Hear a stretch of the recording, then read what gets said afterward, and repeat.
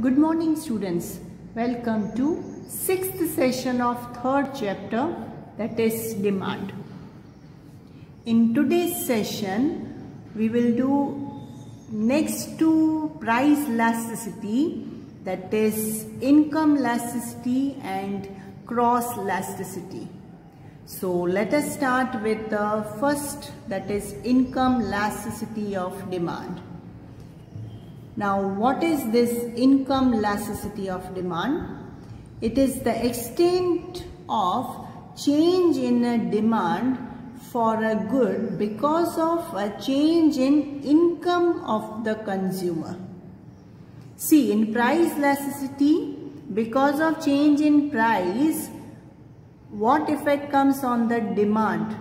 That we used to study. Here, because of change in the income of a consumer, what effect comes on the demand?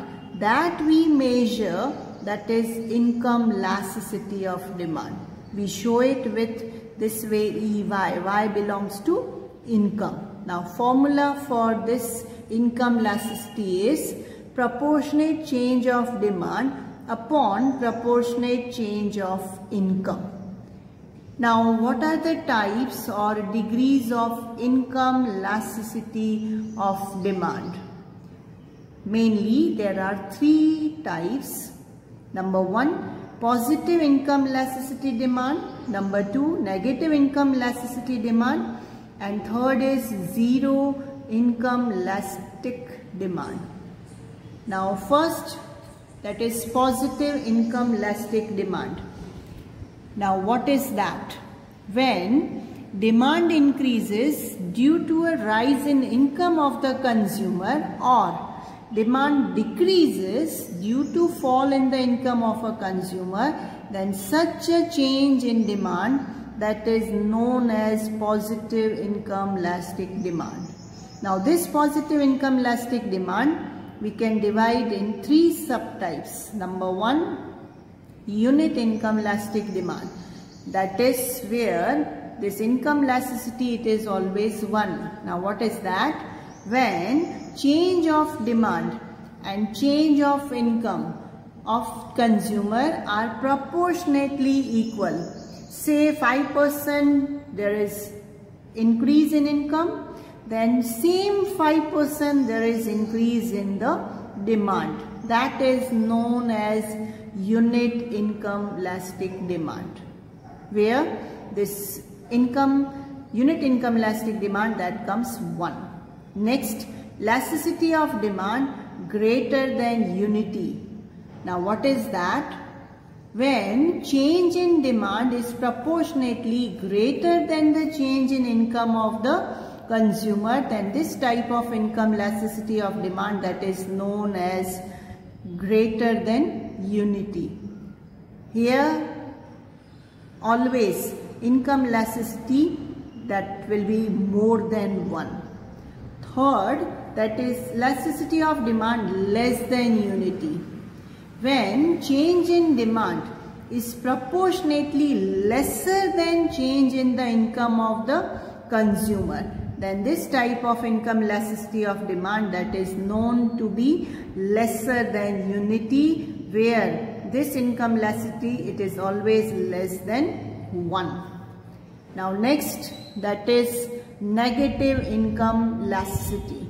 Now this negative income elasticity, that is when the rise of the income of a consumer, if demand decreases, or with the fall of income of a consumer, if demand increases, then such elasticity of demand is known as negative income elasticity of demand.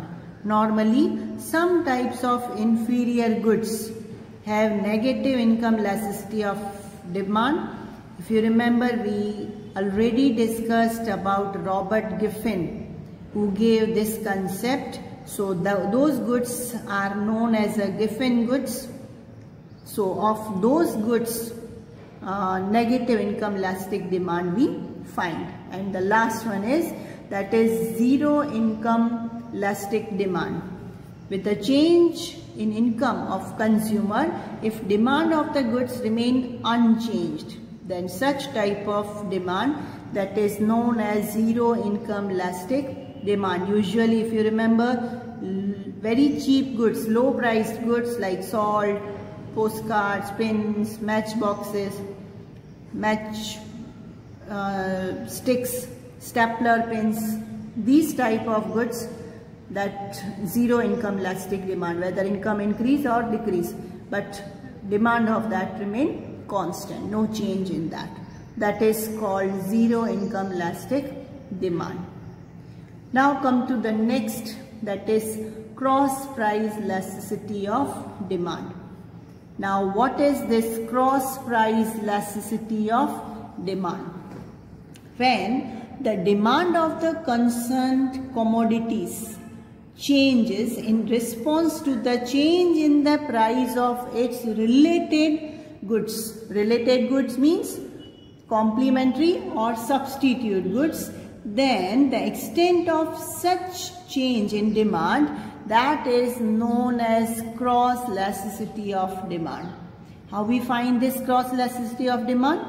Percentage change in demand for X commodity or good upon percentage change in price of Y good.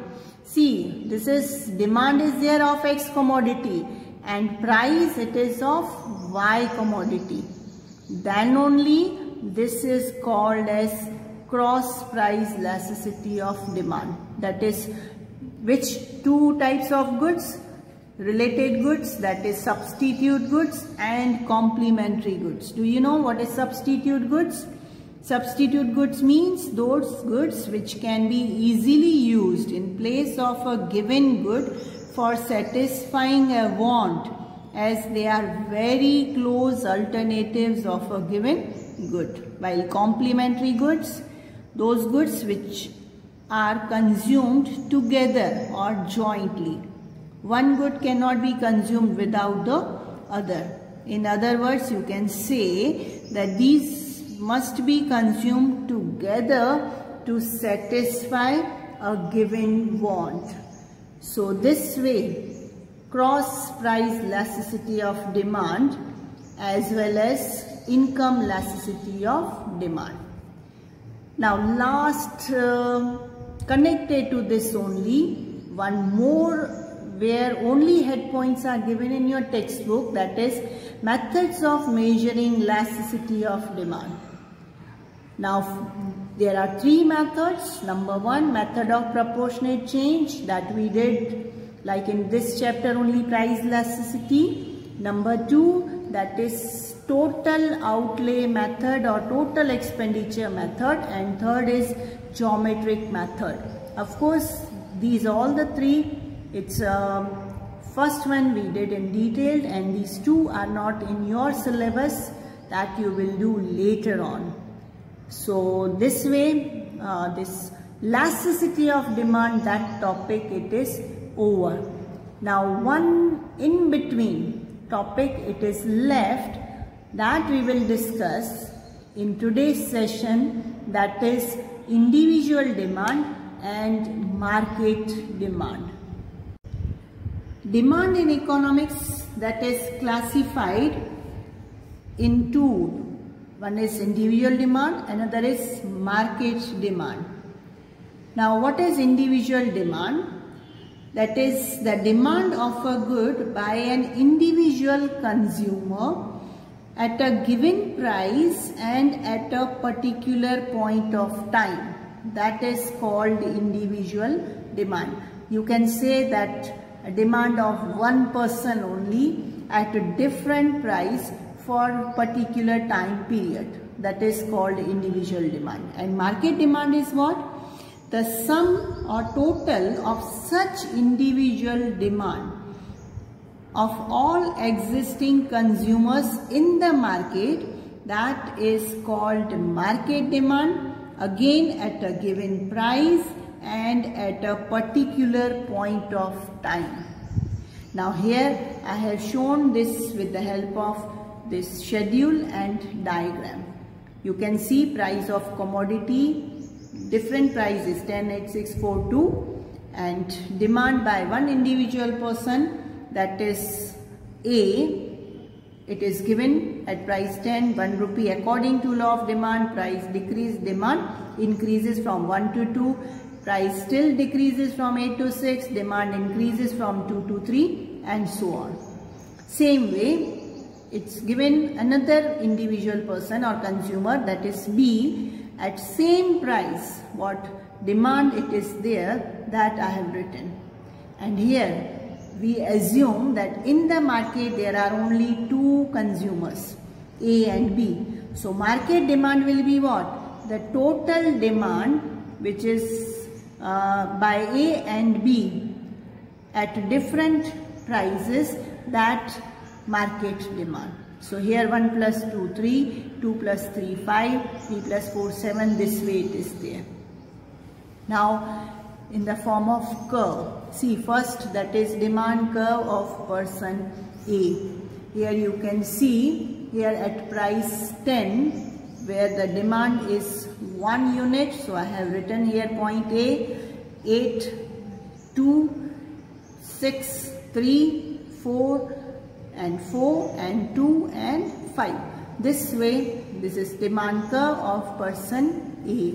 Next, that is demand curve of person B, which is from with 10, 2 units, with 8 rupees, 3 units and so on.